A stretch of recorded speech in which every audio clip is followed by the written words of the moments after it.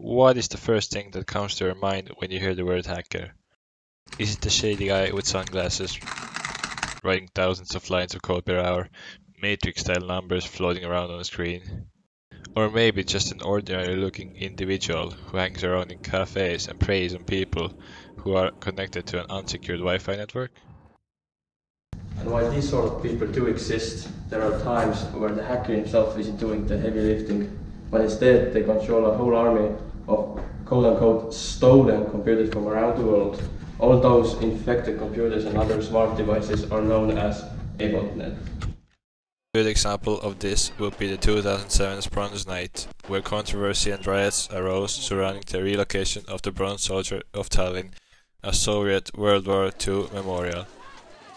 During that time, Estonia's websites of the parliament, ministries, banks, media groups and other organizations were swamped with so much data that they overloaded and collapsed.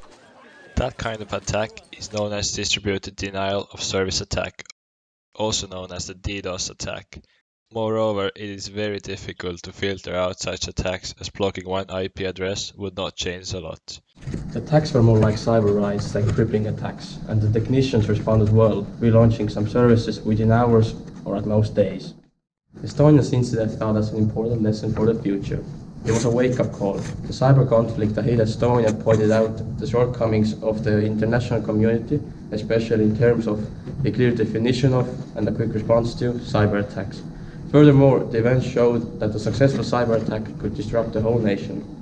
Nowadays, even more resources have gone towards cyber protection, and with a cyber attack occurring every 39 seconds in the world, it is of paramount importance to a nation's security. One of the institutions that deals with cybersecurity is NATO's Cooperative Cyber Defense Center of Excellence, or CCDCOE for short, and is located in Tallinn, Estonia. Estonia proposed the concept for a cyber defense center to NATO in 2004, right after joining the alliance. The center itself was established in May of 2008. The aim of the Cyber Defense Center is to develop new cyber protection methods, concepts and improve technical solutions, as well as provide expert advice on cyber defense. The world was not changed by the cyber attack itself, but by how the Estonian politicians dealt with the matter.